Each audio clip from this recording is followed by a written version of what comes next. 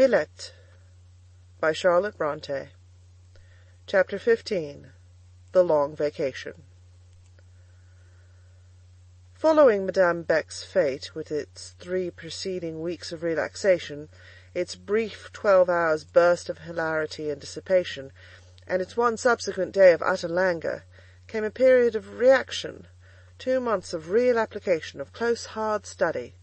These 2 months, being the last of the année scolaire, were indeed the only genuine working months in the year. To them was procrastinated, into them concentrated, alike by professors, mistresses, and pupils, the main burden of preparation for the examinations preceding the distribution of prizes. Candidates for rewards had then to work in good earnest. Masters and teachers had to set their shoulders to the wheel, to urge on the backward, and diligently aid and train the more promising. A showy demonstration, a telling exhibition, must be got up for public view, and all means were fair to this end. I scarcely noted how the other teachers went to work. I had my own business to mind, and my task was not the least onerous, being to imbue some 90 cents of brains with a due tincture of what they considered a most complicated and difficult science, that of the English language, and to drill 90 tongues in what for them was an almost impossible pronunciation, the lisping and hissing dentals of the Isles. The examination day arrived, awful day, prepared for with anxious care, dressed for with silent despatch, nothing vaporous or fluttering now, no white gauze or azure streamers. The grave, close, compact was the order of the toilette. It seemed to me that I was this day especially doomed, the main burden and trial falling on me alone of all the female teachers. The others were not expected to examine in the studies they taught, the professor of literature, Monsieur Paul, taking upon himself this duty. He, this school autocrat, gathered all and sundry reins into the hollow of his one hand. He irefully rejected any colleague. He would not have help. Madame herself, who evidently rather wished to undertake the examination in geography, her favourite study, which she taught well, was forced to succumb, and be subordinate to her despotic kinsman's direction. The whole staff of instructors, male and female, he set aside, and stood on the examiner's estrade alone. It irked him that he was forced to make one exception to this rule. He could not manage English.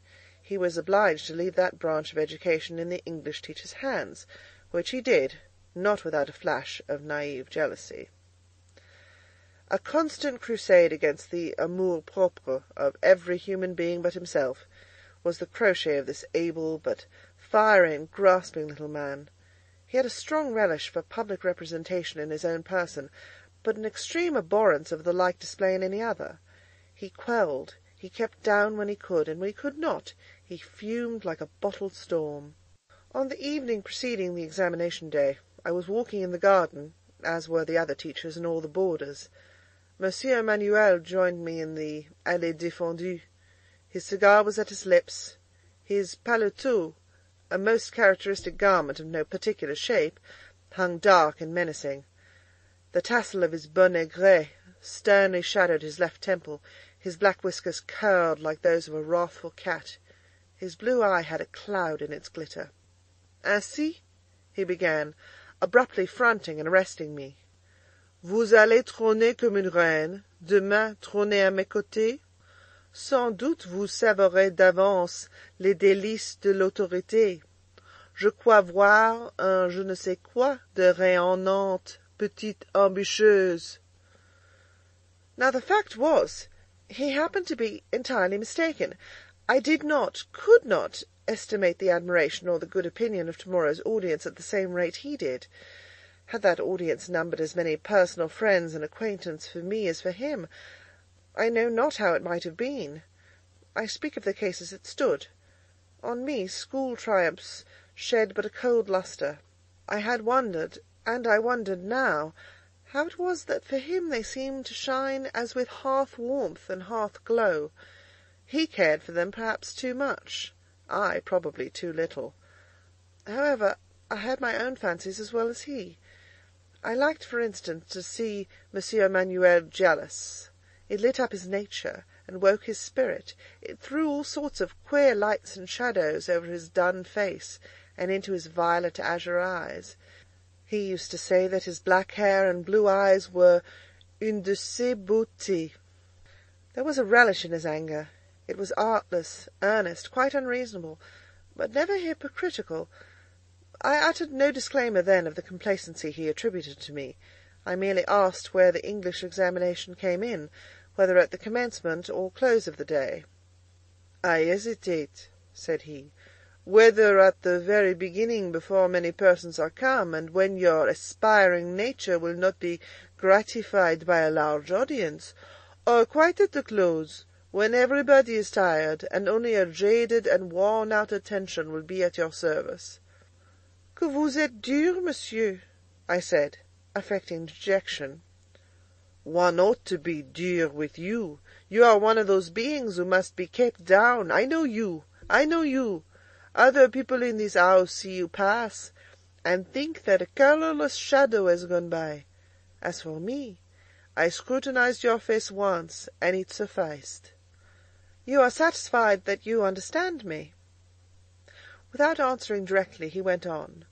"Were you not gratified when you succeeded in that vaudeville? I watched you and saw a passionate ardour for triumph in your physiognomy. What fire shot into the glance! Not mere light, but flame. Je me tiens pour averti." "What feeling I had on that occasion, monsieur, and, pardon me if I say, you immensely exaggerate both its quality and quantity, was quite abstract. I did not care for the vaudeville. I hated the part you assigned me. I had not the slightest sympathy with the audience below the stage. They are good people, doubtless, but do I know them? Are they anything to me? Can I care for being brought before their view again tomorrow? Will the examination be anything but a task to me, a task I wish well over?" "Shall I take it out of your hands?" "With all my heart, if you do not fear failure." "But I should fail. I only know 3 phrases of English and a few words. Par exemple, de son, de monde, de stars. Est-ce bien dit? My opinion is that it would be better to give up the thing altogether, to have no English examination, eh?" "If Madame consents, I consent." "Heartily?" "Very heartily." He smoked his cigar in silence. He turned suddenly. "Donnez-moi la main," said he, and the spite and jealousy melted out of his face, and a generous kindliness shone there instead. "Come, we will not be rivals, we will be friends," he pursued. "The examination shall take place, and I will choose a good moment, and instead of vexing and hindering, as I felt half inclined 10 minutes ago, for I have my malevolent moods, I always had from childhood, I will aid you sincerely. After all, you are so solitary, and a stranger, and have your way to make and your bread to earn. It may be well that you should become known. We will be friends. Do you agree?" "Out of my heart, monsieur. I am glad of a friend. I like that better than a triumph." "Pauvrette," said he, and turned away, and left the alley. The examination passed over well. Monsieur Paul was as good as his word, and did his best to make my part easy. The next day came the distribution of prizes. That also passed. The school broke up. The pupils went home, and now began the long vacation. That vacation! Shall I ever forget it? I think not. Madame Beck went, the first day of the holidays, to join her children at the seaside. All the 3 teachers had parents or friends with whom they took refuge. Every professor quitted the city. Some went to Paris, some went to Boumarine. Monsieur Paul set forth on a pilgrimage to Rome. The house was left quite empty, but for me, a servant, and a poor deformed and imbecile pupil, a sort of crétin, whom her stepmother in a distant province would not allow to return home. My heart almost died within me. Miserable longing strained its chords. How long were the September days! How silent, how lifeless, how vast and void seemed the desolate premises! How gloomy the forsaken garden, grey now with the dust of a town summer departed! Looking forward at the commencement of those 8 weeks, I hardly knew how I was to live to the end. My spirits had long been gradually sinking. Now that the prop of employment was withdrawn, they went down fast. Even to look forward was not to hope. The dumb future spoke no comfort, offered no promise, gave no inducement to bear present evil in reliance on future good. A sorrowful indifference to existence often pressed on me, a despairing resignation to reach betimes the end of all things earthly. Alas! When I had full leisure to look on life as life must be looked on by such as me, I found it but a hopeless desert, tawny sands, with no green fields, no palm tree, no well in view. The hopes which are dear to youth, which bear it up and lead it on, I knew not, and dared not know. If they knocked at my heart sometimes, an inhospitable bar to admission must be inwardly drawn. When they turned away, thus rejected, tears sad enough sometimes flowed, but it could not be helped. I dared not give such guests lodging, so mortally did I fear the sin and weakness of presumption. Religious reader, you will preach to me a long sermon about what I have just written, and so will you, moralist, and you, stern sage. You, stoic, will frown, you, cynic, sneer, you, epicure, laugh. Well, each and all take it your own way.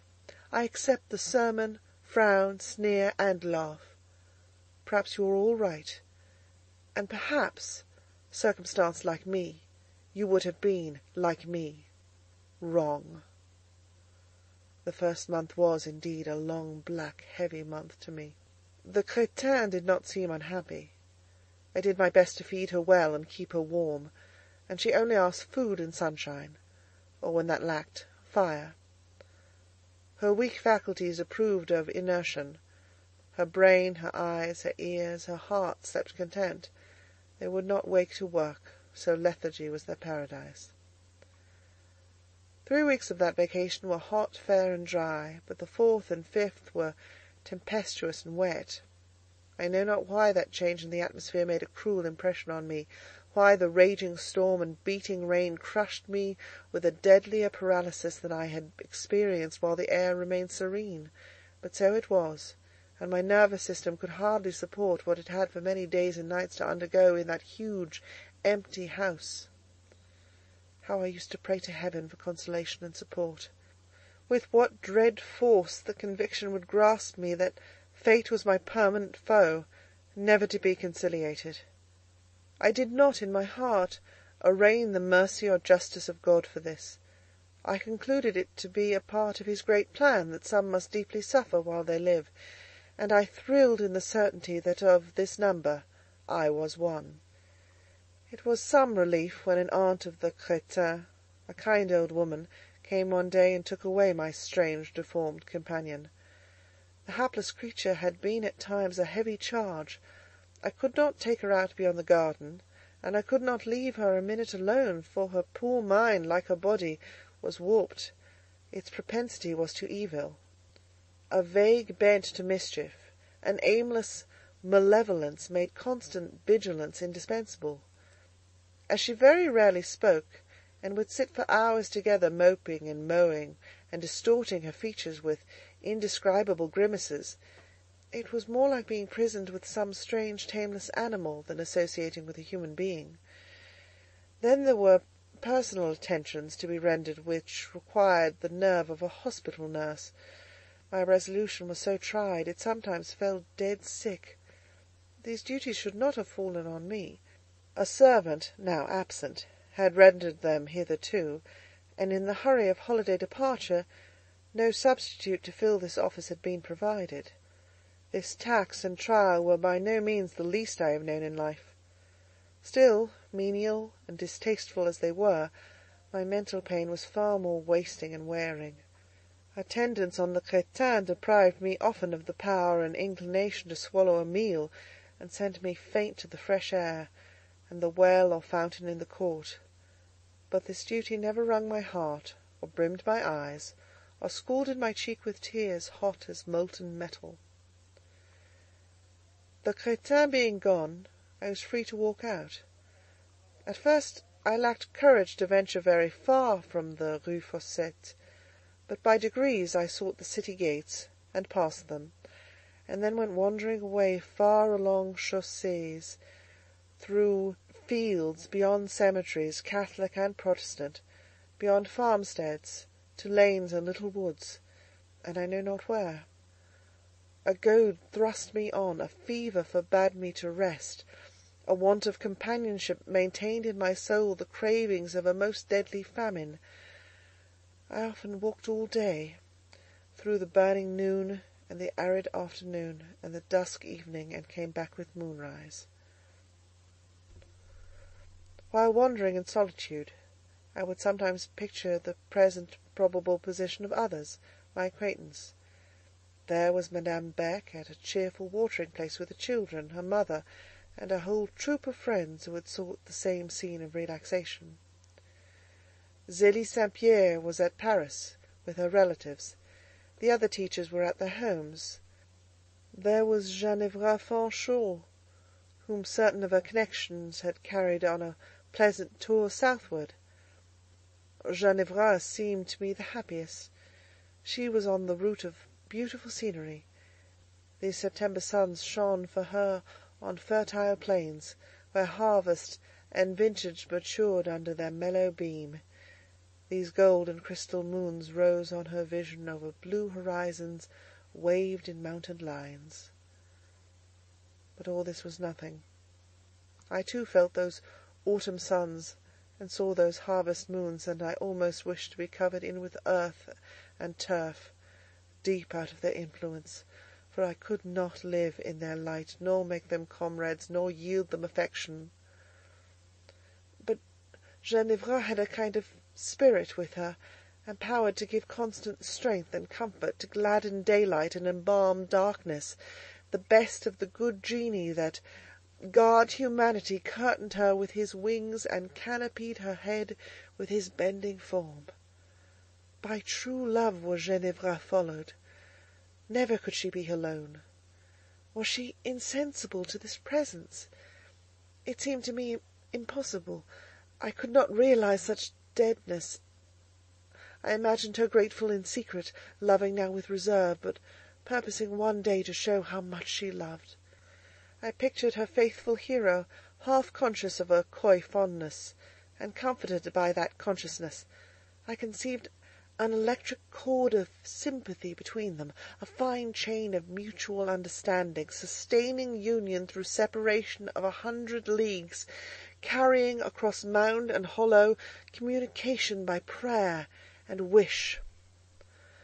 Ginevra gradually became with me a sort of heroine. One day, perceiving this growing illusion, I said, "I really believe my nerves are getting overstretched. My mind has suffered somewhat too much, a malady is growing upon it. What shall I do? How shall I keep well?" Indeed, there was no way to keep well under the circumstances. At last a day and night of peculiarly agonizing depression was succeeded by physical illness. I took perforce to my bed. About this time the Indian summer closed, and the equinoctial storms began, and for 9 dark and wet days, of which the hours rushed on, all turbulent, deaf, dishevelled, bewildered with sounding hurricane, I lay in a strange fever of the nerves and blood. Sleep went quite away. I used to rise in the night, look round for her, beseech her earnestly to return. A rattle of the window, a cry of the blast only replied. Sleep never came. I err. She came once, but in anger. Impatient of my importunity, she brought with her an avenging dream. By the clock of Saint Jean Baptiste, that dream remained scarce 15 minutes, a brief space, but sufficing to wring my whole frame with unknown anguish, to confer a nameless experience that had the hue, the mien, the terror, the very tone of a visitation from eternity. Between 12 and 1 that night a cup was forced to my lips, black, strong, strange, drawn from no well, but filled up, seething from a bottomless and boundless sea.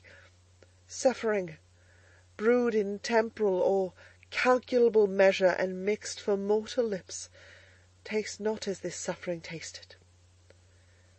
Having drank and woke, I thought all was over, the end come and passed by. Trembling fearfully as consciousness returned, ready to cry out on some fellow creature to help me, only that I knew no fellow creature was near enough to catch the wild summons. Goton in a far distant attic could not hear. I rose on my knees in bed. Some fearful hours went over me. Indescribably was I torn, racked, and oppressed in mind.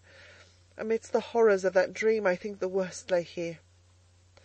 Methought the well-loved dead, who had loved me well in life, met me elsewhere, alienated. Galled was my inmost spirit with an unutterable sense of despair about the future. Motive there was none why I should try to recover or wish to live, and yet quite unendurable was the pitiless and haughty voice in which death challenged me to engage his unknown terrors. When I tried to pray, I could only utter these words: "From my youth up thy terrors I have suffered with a troubled mind." Most true was it. On bringing me my tea the next morning, Goton urged me to call in a doctor. I would not. I thought no doctor could cure me. One evening, and I was not delirious, I was in my sane mind, I got up, I dressed myself, weak and shaking. The solitude and stillness of the long dormitory could not be borne any longer. The ghastly white beds were turning into spectres. The coronal of each became a death's head, huge and sun-bleached. Dead dreams of an elder world and mightier race lay frozen in their white, gaping eye-holes. That evening, more firmly than ever, fastened into my soul the conviction that fate was of stone, and hope a false idol, blind, bloodless, and of granite core. I felt, too, that the trial God had appointed me was gaining its climax, and must now be turned by my own hands, hot, feeble, trembling as they were. It rained still and blew, but with more clemency, I thought, than it had poured and raged all day. Twilight was falling, and I deemed its influence pitiful. From the lattice I saw coming night clouds, trailing low like banners drooping. It seemed to me that at this hour there was affection and sorrow in heaven above for all pain suffered on earth beneath. The weight of my dreadful dream became alleviated. That insufferable thought of being no more loved, no more owned, half yielded to hope of the contrary.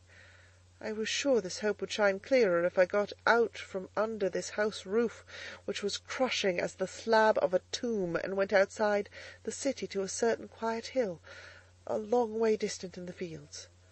Covered with a cloak, I could not be delirious, for I had sense and recollection to put on warm clothing. Forth I set. The bells of a church arrested me in passing. They seemed to call me into the salut, and I went in. Any solemn rite, any spectacle of sincere worship, any opening of appeal to God was as welcome to me then as bread to one in extremity of want. I knelt down with others on the stone pavement.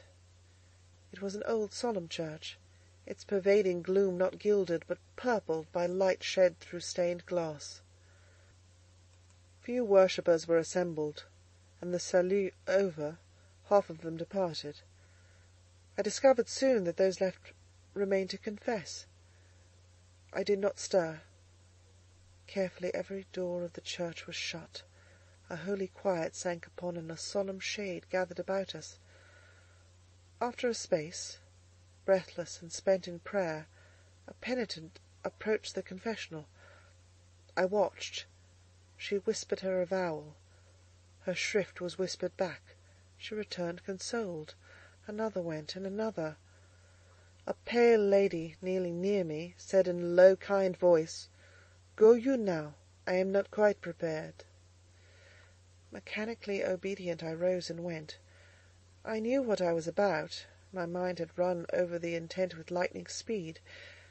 To take this step could not make me more wretched than I was. It might soothe me. The priest within the confessional never turned his eyes to regard me. He only quietly inclined his ear to my lips. He might be a good man, but this duty had become to him a sort of form. He went through it with the phlegm of custom. I hesitated. Of the formula of confession I was ignorant. Instead of commencing then with the prelude usual, I said, "Mon père, je suis protestante." He directly turned. He was not a native priest. Of that class the cast of physiognomy is almost invariably grovelling. I saw by his profile and brow he was a Frenchman, though grey and advanced in years. He did not, I think, lack feeling or intelligence. He inquired, not unkindly, why, being a Protestant, I came to him. I said I was perishing for a word of advice or an accent of comfort. I had been living for some weeks quite alone. I had been ill. I had a pressure of affliction on my mind, of which it would hardly any longer endure the weight. "Was it a sin, a crime?" he inquired, somewhat startled. I reassured him on this point, and as well as I could, I showed him the mere outline of my experience. He looked thoughtful, surprised, puzzled. "You take me unawares," said he. "I have not had such a case as yours before. Ordinarily we know our routine and are prepared, but this makes a great break in the common course of confession. I am hardly furnished with counsel fitting the circumstances." I of course had not expected he would be, but the mere relief of communication in an ear which was human and sentient, yet consecrated, the mere pouring out of some portion of long accumulating, long pent-up pain into a vessel whence it could not be again diffused, had done me good. I was already solaced. "Must I go, father?" I asked of him, as he sat silent. "My daughter," he said kindly, and I am sure he was a kind man. He had a compassionate eye. "For the present you had better go. But I assure you your words have struck me. Confession, like other things, is apt to become formal and trivial with habit. You have come and poured your heart out, a thing seldom done. I would fain think your case over, and take it with me to my oratory. Were you of our faith, I should know what to say. A mind so tossed can find repose but in the bosom of retreat and the punctual practice of piety. The world, it is well known, has no satisfaction for that class of natures. Holy men have bidden penitents like you to hasten their path upwards by penance, self-denial, and difficult good works. Tears are given them here for meat and drink, bread of affliction and waters of affliction. Their recompense comes hereafter. It is my own conviction that these impressions under which you are smarting are messengers from God to bring you back to the true church. You were made for our faith. Depend upon it, our faith alone could heal and help you. Protestantism is altogether too dry, cold, prosaic for you. The further I look into this matter, the more plainly I see it is entirely out of the common order of things. On no account would I lose sight of you. Go, my daughter, for the present, but return to me again." I rose and thanked him. I was withdrawing when he signed me to return. "You must not come to this church," said he. "I see you are ill, and this church is too cold. You must come to my house. I live—" and he gave me his address. "Be there tomorrow morning at 10. In reply to this appointment, I only bowed, and pulling down my veil and gathering round me my cloak, I glided away. Did I, do you suppose, reader, contemplate venturing again within that worthy priest's reach, as soon should I have thought of walking into a Babylonish furnace. That priest had arms which could influence me. He was naturally kind, with a sentimental French kindness, to whose softness I knew myself not wholly impervious. Without respecting some sorts of affection, there was hardly any sort having a fibre of root in reality, which I could rely on my force wholly to withstand. Had I gone to him, he would have shown me all that was tender and comforting and gentle in the honest popish superstition. Then he would have tried to kindle, blow, and stir up in me the zeal of good works. I know not how it would all have ended. We all think ourselves strong in some points. We all know ourselves weak in many. The probabilities are that, had I visited Numero 10 Rue des Mages at the hour and day appointed, I might just now, instead of writing this heretic narrative, be counting my beads on the cell of a certain Carmelite convent on the boulevard of Crécy in Villette. There was something of Fénelon about that benign old priest, and whatever most of his brethren may be, and whatever I may think of his church and creed, and I like neither, of himself I must ever retain a grateful recollection. He was kind when I needed kindness. He did me good. May heaven bless him. Twilight had passed into night, and the lamps were lit in the streets ere I issued from that sombre church. To turn back was now become possible to me. The wild longing to breathe this October wind on the little hill far without the city walls had ceased to be an imperative impulse, and was softened into a wish with which reason could cope. She put it down, and I turned, as I thought, to the Rue Fossette. But I had become involved in a part of the city with which I was not familiar. It was the old part, and full of narrow streets of picturesque, ancient, and mouldering houses. I was much too weak to be very collected, and I was still too careless of my own welfare and safety to be cautious. I grew embarrassed. I got enmeshed in a network of turns unknown. I was lost, and had no resolution to ask guidance of any passenger. If the storm had lulled a little at sunset, it made up now for lost time. Strong and horizontal thundered the current of wind from north-west to south-east. It brought rain like spray, and sometimes a sharp hail like shot. It was cold and pierced me to the vitals. I bent my head to meet it, but it beat me back. My heart did not fail at all in this conflict. I only wished that I had wings and could ascend the gale, spread and repose my pinions on its strength, career in its course, sweep where it swept. While wishing this, I suddenly felt colder where before I was cold, and more powerless where before I was weak. I tried to reach the porch of a great building near, but the massive frontage and the giant spire turned black and vanished from my eyes. Instead of sinking on the steps as I intended, I seemed to pitch headlong down an abyss. I remember no more. End of chapter 15.